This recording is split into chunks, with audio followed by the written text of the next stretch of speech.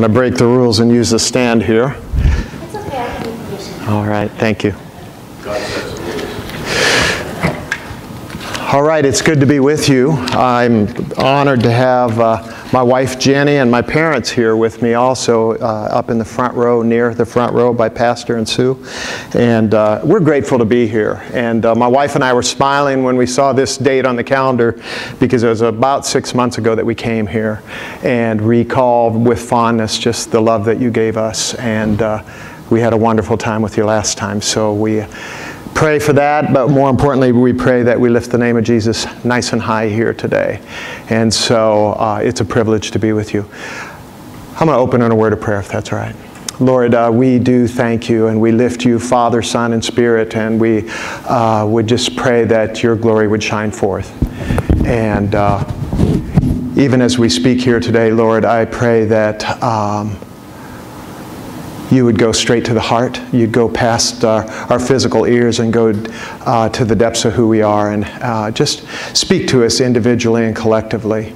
And Lord, we love you so much. It's an incredible thing that we are free indeed before you, and that the work between us and you is finished. You have done it all, and we are humbly bowed before you. Thanks for this precious place called Parkside, and thank you for what you're doing and what you have yet to do here. In Jesus' name, amen.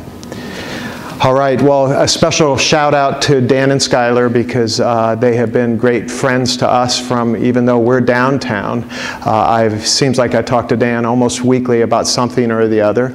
And last Thursday night, I got done counseling. Skylar, it sounds like I'm ringing pretty good. Do I need to drop this a little bit? Okay.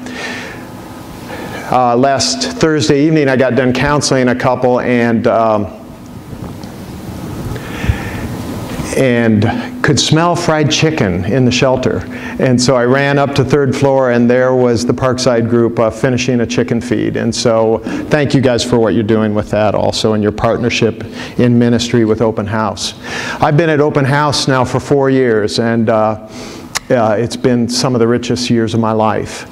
And that is just the intersection of where God has placed us in the middle of a tremendous ministry. And Open House Ministries is a Christ-centered, life-restoring family shelter ministry. And we apply the gospel of Jesus Christ to end homelessness in Clark County. And that sounds like a great big bill to cover, but it really, really works. Being a Christ-centered organization that cares for families and their children who are homeless. And God has allowed us the privilege of having about 31 families in shelter at any given time, and their families with children under the age of 18, and their families that are homeless for any variety of reasons. You can imagine some, and some you cannot imagine, but they're exactly like you and I, that it just happened. Life happened, and they found themselves homeless, and we're fortunate enough to have the resources to be able to take care of them. The sad part of that is we have 31 families in shelter, and right now we have 35 families waiting for shelter. And they can wait 4, 5, 6 months to get into our shelter. Additionally, when a family is with us, they are there for almost a year, and during that time we insist that the adults use their time well. And since most of our adults are not in gainful full-time work at that point, we ask them to be a part of classes Monday through Friday, basically that would go 25 to 30 hours a week of classes of all sorts. Whether they're Bible studies or chapel or counseling or case management or finances or whatever it will be, we have found that we can create an environment that teaches and reteaches and trains and mentors these young men and women. And I'll say more about that in a little bit, about what we see happening in front of us. But all that to say, having a Christ-centered model, God steps in and changes lives. And that's our prayer every day. And if you take one thing away from here today, I'd say take home our need for your prayers. Because it's really God who is the mover and the shaker, and He's the one that transforms lives. But we see lives changing, and it's a great thing to be a part of that. We're doing our part to end homelessness in the county, and I'll tell you a little bit more about that as we go. Part of what makes it work there, I think, is that the themes of what we see going on in people's lives are similar to the themes that go throughout the Bible. That the Bible's themes are really creation, fall, rescue, restoration. Creation, fall, rescue, and restoration. And we see that at the shelter, that we get people somewhere in proximity to a fall. Because nobody ever dreams of growing up and living in a homeless shelter. And so it's a downer to have to be in shelter on some level, and yet we see it as providence, that God allows things together for a brief time where we can be together and look pretty closely at life. And routinely, God steps in and provides a rescue for our families and does incredible things of a lot of different types. And He is the one who's the restorer. And so, in a word, that's how this works with our mission and vision of trying to end homelessness. Is Christ steps into life, God steps into life, God changes hearts, and people are transformed, and then they are a part of transforming the world around them. And so that's just a word or so about Open House Ministries. So how does it go then? How does that make a dent in homelessness? Is entirely that families just like ours go out into their spheres of influence and project hope and hopefulness out of where they've come from. And so all of a sudden there is a reason for hope that is shared with people in their spheres of influence. And all of a sudden we have a hopeful environment going forward as people leave our shelter. Some people remain involved with our shelter for another 1 or 2 years after their first year, so they could be with us for 1 or 2 or 3 years, all told. But in the end, we are hopeful, and they are hopeful in sharing where that hope has come from. That's really imperative as we go forward. I want to talk today, I want to get into Scripture specifically and then weave some open house thoughts into it. And in a minute, I want to share from Luke 10. And in Luke 10, there's several images of Jesus in action. And one of the images, Jesus seeking those who are far away. And another image we'll see is Jesus saving. And then another image that we'll see is Jesus stretching, and stretching us, that is. And I want to say a few words about each of those things. In Luke 10, verses 1 through 3, Jesus is out in the countryside sharing the good news. And what he does in Luke 10, verses 1, I'll just read the first 3 verses. He says this: "After this, the Lord appointed 72 others and sent them on ahead of him, 2 by 2, into every town and place where he himself was about to go. And he said to them, 'The harvest is plentiful, but the laborers are few. Therefore pray earnestly to the Lord of the harvest to send out laborers into his harvest.'" Pause there for a moment. Jesus had his inner group of 12 apostles, which we are all familiar with. But then outside of that, in a concentric circle, had many, many disciples and followers and apprentices that were now being sent out. And he sent out 72, 2 by 2, into various villages and towns to precede him, to herald the coming of Jesus Christ into these communities. And he... in one sense, we can imagine that that could be us, right? That could be us going out 2 by 2 into Camas, Washougal, wherever it is. It could be us at Open House going out and heralding the good news of Jesus Christ. But Jesus goes on to say, he says that the fields are white unto harvest, and that they are ready to be harvested, but the workers are few. And there's another place in John 4 where there's the similar, almost exact wording is used. And in that instance where Jesus is at, he's at the well in Samaria with the Samaritan woman. And he and her talk for a while, and she runs off to tell her townspeople that she's met a man that knows everything about me. This might just be the Messiah. And she runs and tells the village mates about this guy who's at the well. And the Bible says, and in my mind's eye, I see the crest of this hill with people just thronging towards Jesus. And he uses these words later to say, the fields are white for harvest. And when a wheat field is white for harvest, it's time. It's not kind of thinking about it. It's time that the people are thronging in to the Messiah.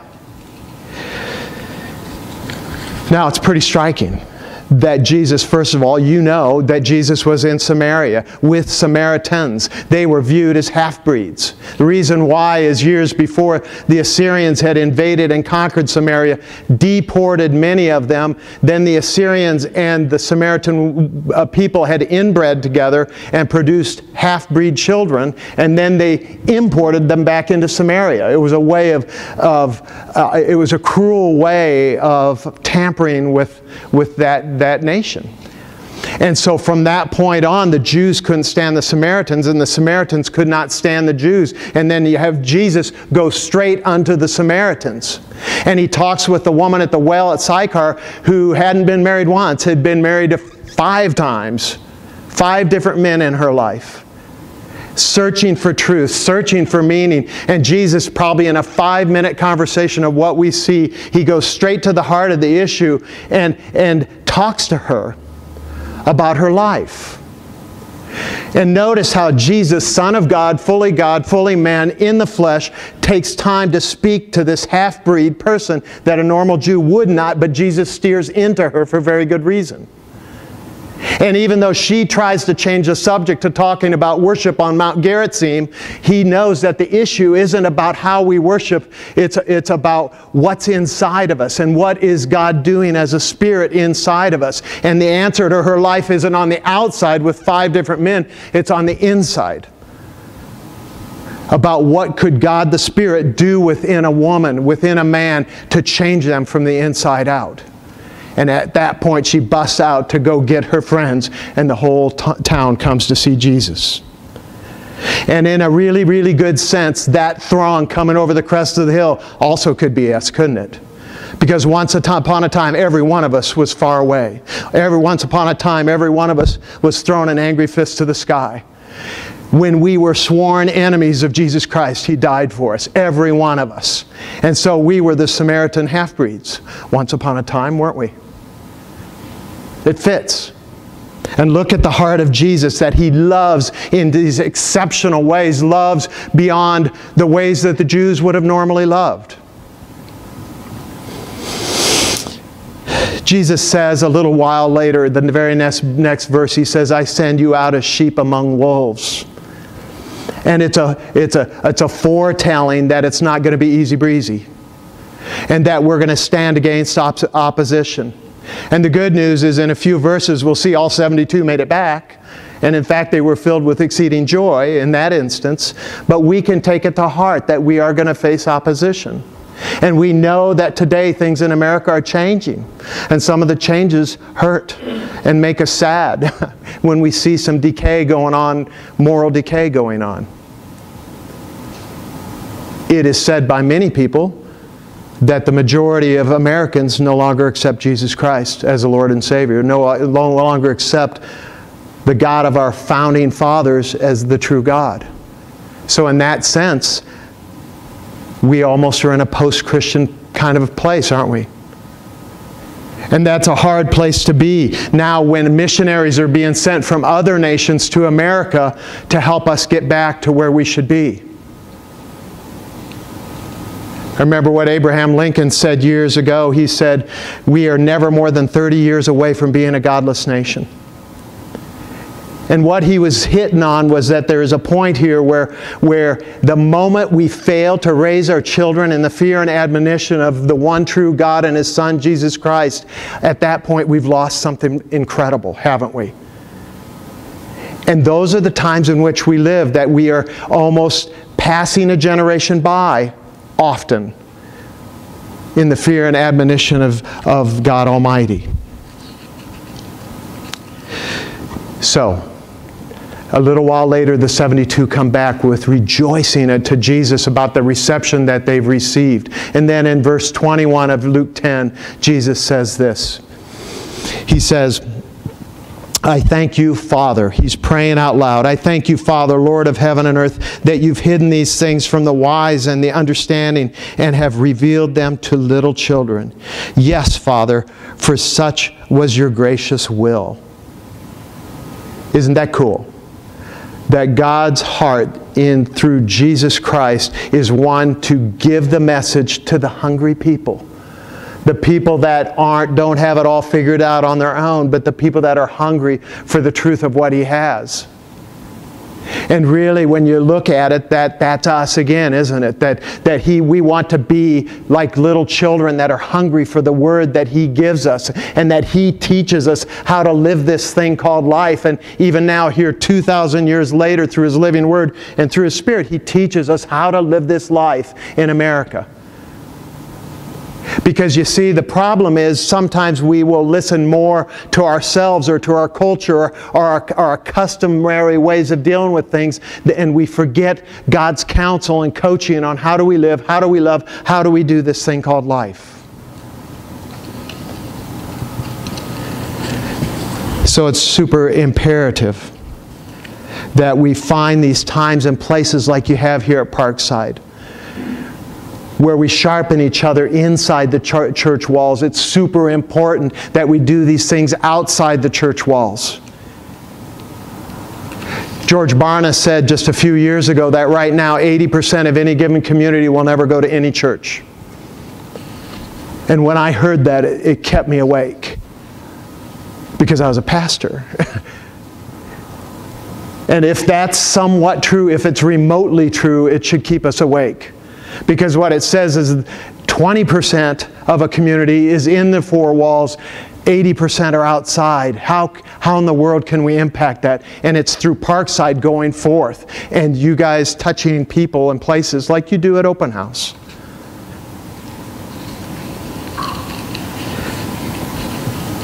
At Open House, we believe it's so important to get our adults together and to teach and to train them in the fear and admonition of God, and to go through Bible studies and mentoring and talking about God through Bible classes, because many of our young people have never had it.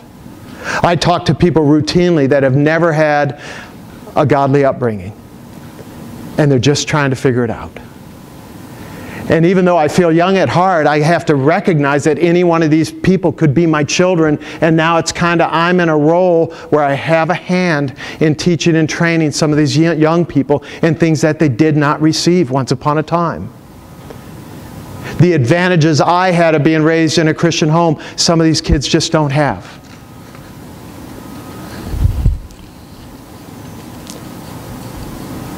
And I think that the magic of what happens, how these people can be receptive to the truth that is before them, is via the broken heart. And I know in my own life, I wish it was not so. I wish I would have learned lessons easier in my own life. But I learned most of my lessons through the broken heart. And the image in my mind's eye is that my heart cracking open through the pain of my own stupidity or sinfulness or whatever it was. And that there's the opportunity for God Himself to pour Himself into my heart, into the hearts of the people at Open House, into our hearts if we will but let Him. Romans 5 says that. Romans 5 says the love of God is poured within our hearts. Hope is poured within our hearts through the Holy Spirit who's given to us. And that hope in there does not disappoint us. That God is faithful to work in broken hearts. I want to share just briefly about a family named Tony and Carly. And I share their names because they gave me permission to speak about them this morning. Tony's 25 years old. His fiancée, Carly, is 20 years old. They've lived at Open House for a year. And Tony and Carly have a son from another relationship of Tony's before Carly was around. And that son was in the custody of Child Protective Services. But Tony and Carly had another son that they were raising. But about 9 months ago, Tony and Carly got their son back from Child Protective Services by being at Open House. And the community agencies know that when a family's at Open House, in that structured environment, receiving teaching and training and accountability and mentoring, that generally things are going to go well. So this family got their son back, and that was incredible. But a word about Tony. Tony never had the advantages that I had. Tony has never met his birth father.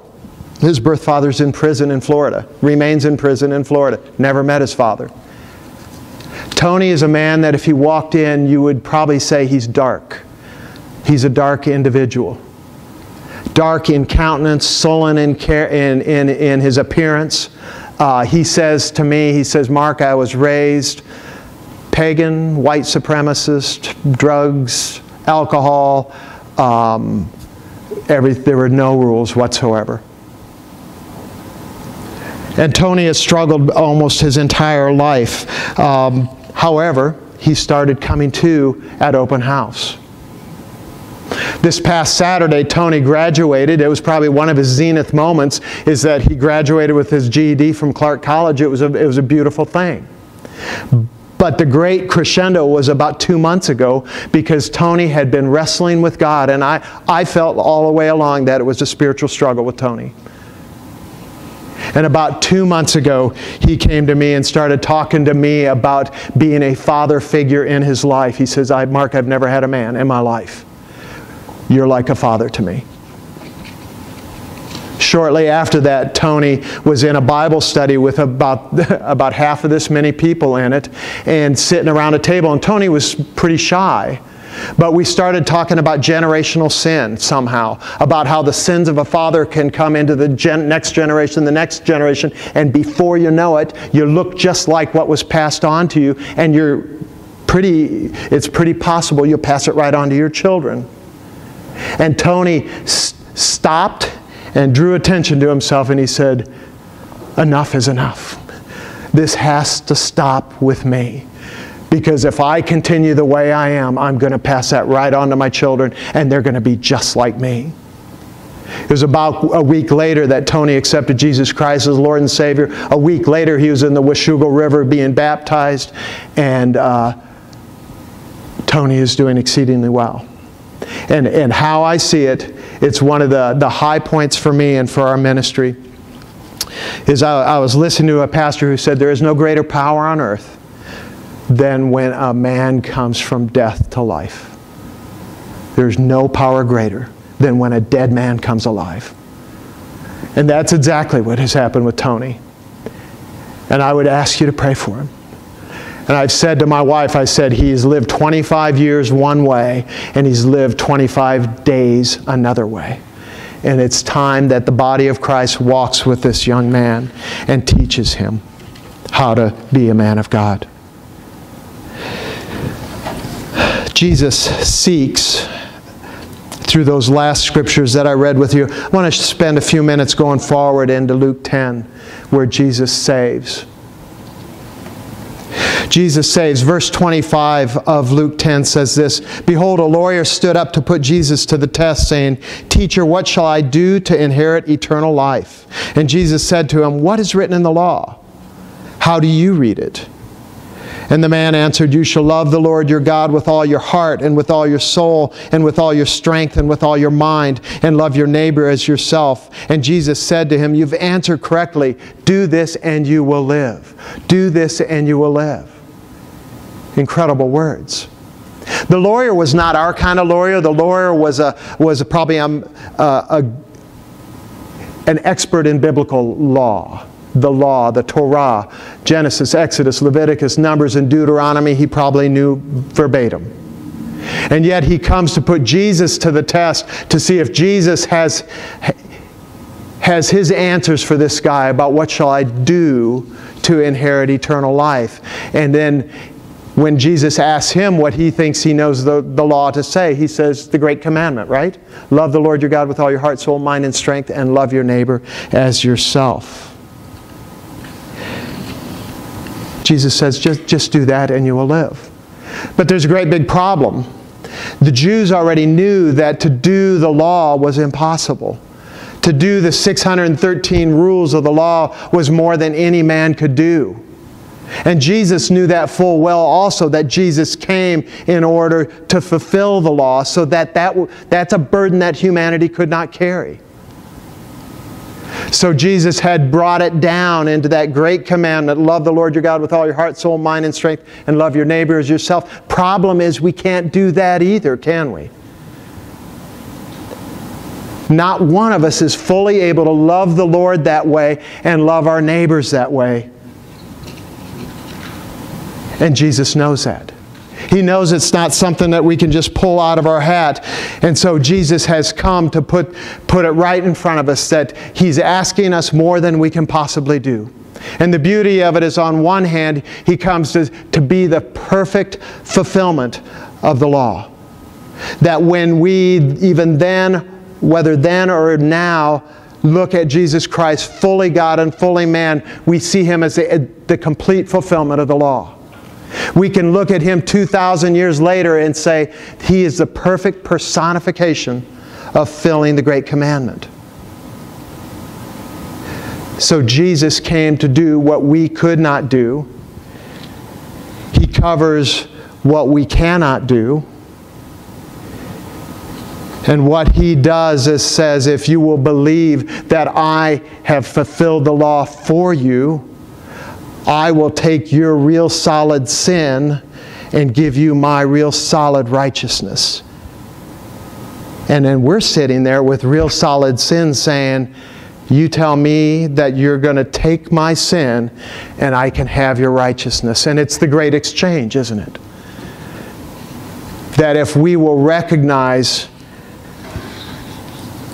that we cannot do it, but He can, we can be saved also. And I say that to you here today because that's what gathers us together, is the fact that Jesus saves.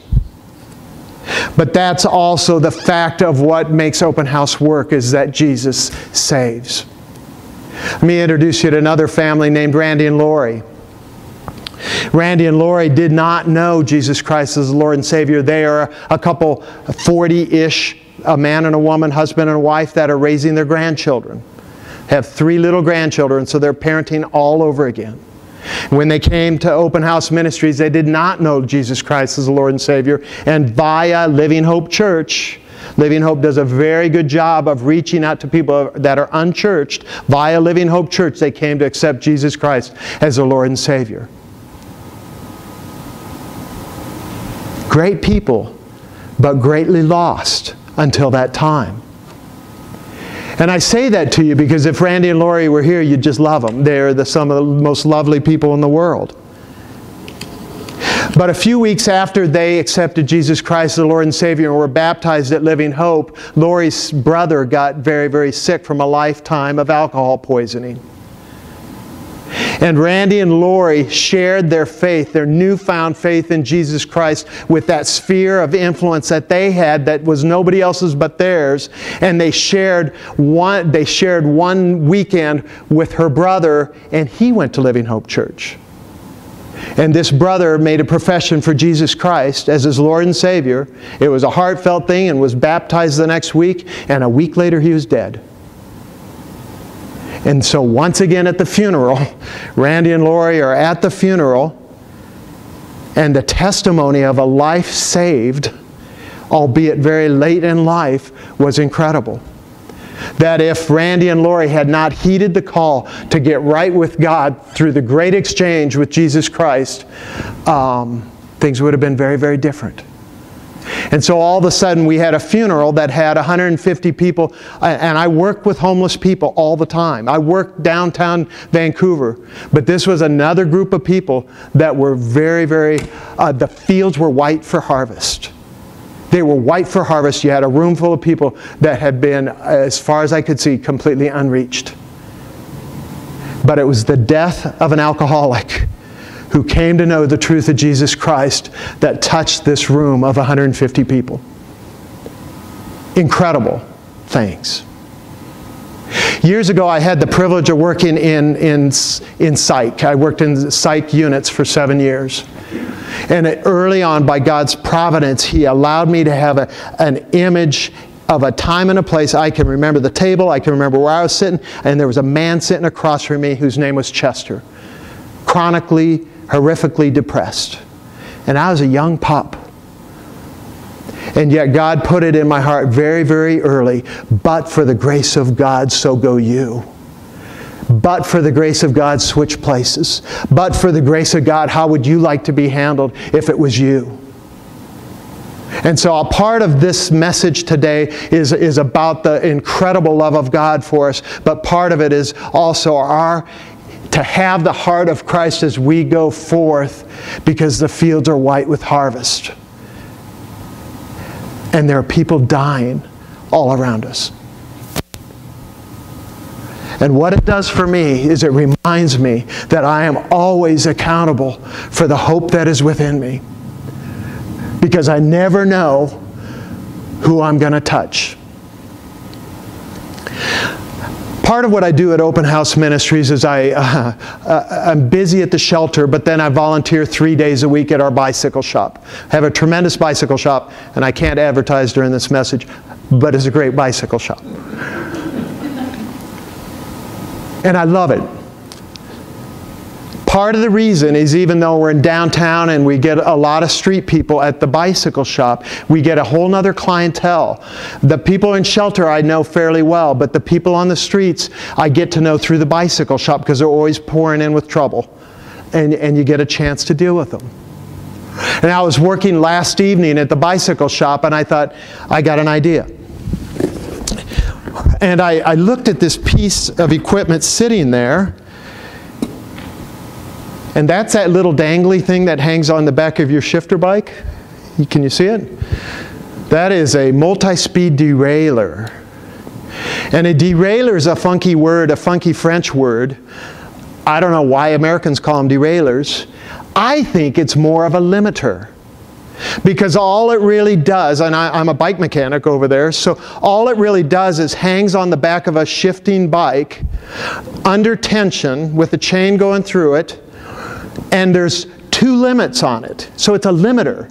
There's a low limit and a high limit, and all you do is say, this far and no further shall you go, this far and no further shall you go, and we say you can play in between, but this far and no further. That's all it is.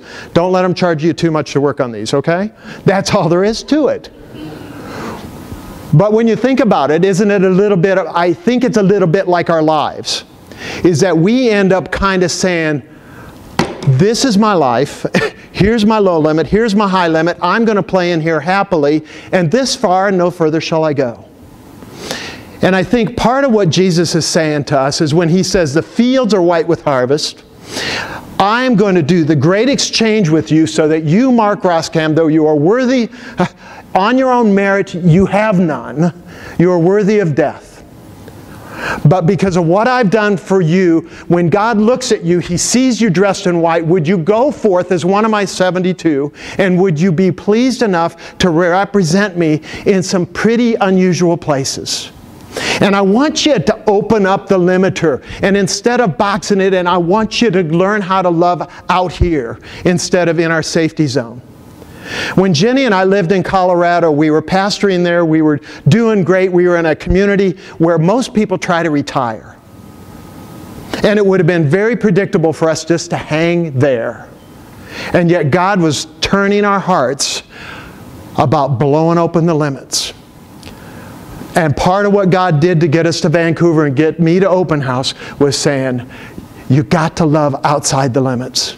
You know how to love inside the limits just fine. But I want to have you out here on the edges, because that's where the people are dying. And I charge you Parkside. I already know you got the heart. I charge you individually just to say, where am I boxing God in? It's a little bit of us doing this, and it's a little bit of telling God what the box of our life is going to look like, isn't it? We put God in a box. If Randy and Lori had boxed things in, you can see what would happen. And multiples of people would never have been touched with the truth. Last things here. The last verses of this section I want to share with you is about how Jesus stretches. And it's the story of the Good Samaritan. And I'm going to read it. You know it. I'm going to read it. And we'll talk about it for a few minutes. So this lawyer, seeking to justify himself, said to Jesus, so who is my neighbor? And Jesus replied, a man was going down from Jerusalem to Jericho, and he fell among robbers who stripped him and beat him and departed, leaving him half dead. Now by chance, a priest was going down that road. And when he saw the man suffering, he passed by on the other side. So likewise a Levite, when he came to the place and saw him, he passed by on the other side. But a Samaritan, as he journeyed, came to where he was, and when he saw him, he had compassion. He went to him, bound up his wounds, pouring on oil and wine, set him on his own animal, and brought him to an inn, and took care of him.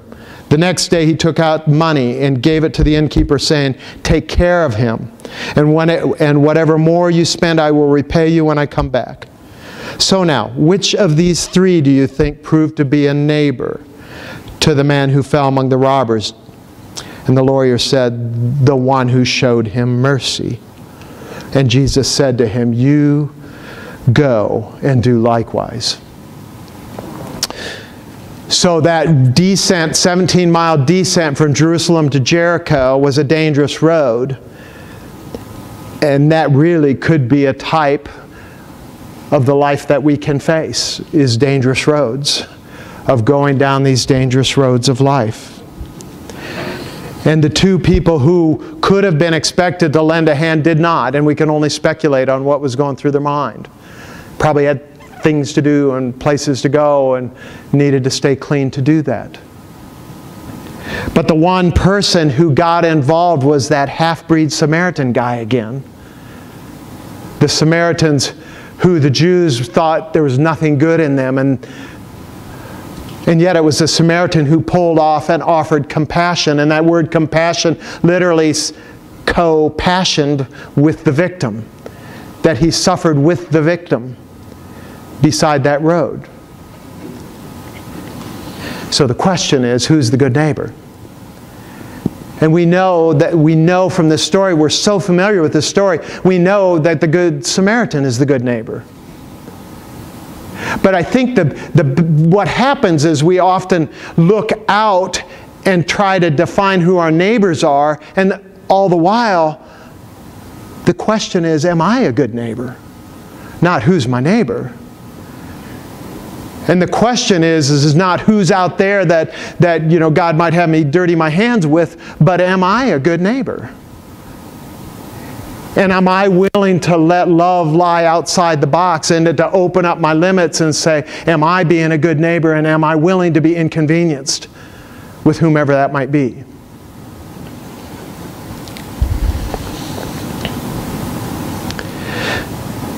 I know I struggle with these things too.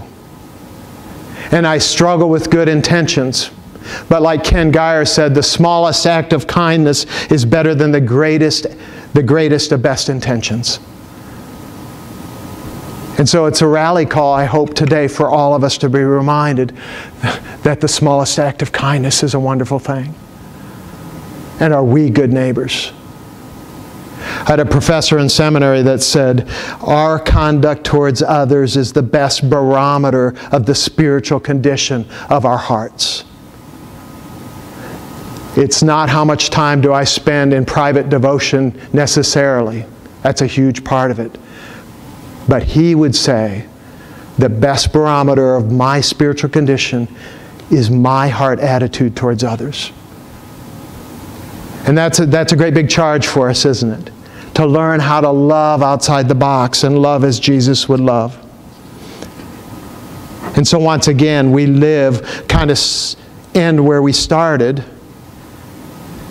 That the story of life in America these days is creation, fall, rescue, restoration. And we live in a very badly fallen culture right now that's struggling terribly and needs us badly to reflect Jesus Christ. I think the word Christian was only used a couple times in the Bible. And it was more of a post-biblical kind of term that came into meaning little Christs. And can we be the little Christ that America desperately needs these days? I want to thank you, Parkside, for the opportunity to be here, but also thank you that I know you guys are people that get your hands dirty. And I appreciate that, to have dirty hands and clean hearts, because mercy is messy, and love is messy. But thank you for your love and support. Thank you for allowing me to speak. Pastor, whoever's going to close us up, thank you.